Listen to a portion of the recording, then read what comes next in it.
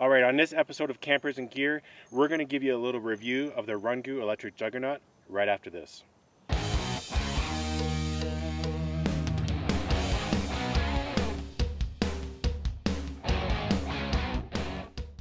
So the number one question we get asked when we're riding this bike is, why the two front tires? And the answer is stability through sand, snow, mud, any off-road condition like this. You're going to have so much stability compared to a two-wheeler, and it's just so much fun. It's super cool. You gotta try one of these out. So let's walk through all the features that this bike has to offer. Alright, so the Rungu electric Juggernaut comes with a 52-volt controller, 14 amp hours lithium ion battery. It's a full throttle, so it's like a motorbike. You give this a little turn. It's great. You don't have to pedal. Of course, if you're going up some steep inclines, you want to pedal to help the bike out.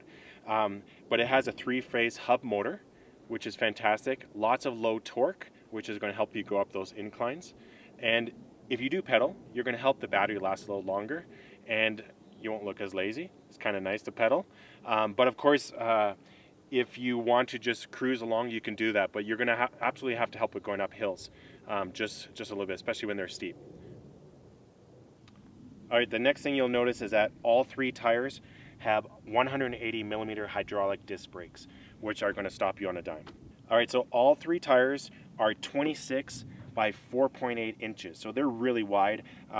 There's other fat tires, not quite as wide. These ones are extra wide, so that's also going to add to that stability through those different conditions for off-roading. There's 2 options on this particular model that I have. This seat is like a suspension seat. This is really nice. It does come with a really nice seat by default, but this upgrade is just a nice option. The other thing is the front shocks. So the forks on this have shocks, which just helps you with those different conditions. But otherwise, the standard forks are nice, but if you want to opt in for these 2 options, they're highly recommended. Alright, so you'll see that with the gears, you have 1 in the front, 8 in the back to choose from. The easiest gear on flats is actually even too easy. So although the bike weighs a little bit, which is actually, it weighs 90 pounds, you're not feeling it definitely when you're using the motor, but when you're even pedaling on the easiest gear on flats, super easy. Going up hills, pretty easy as well. So you have the option to choose between those 8. The 2 front tires here, Rungu figured out a great way to actually make it work, and this is this linkage system here. So when you turn the wheels, the tires stay parallel to each other. Great feature.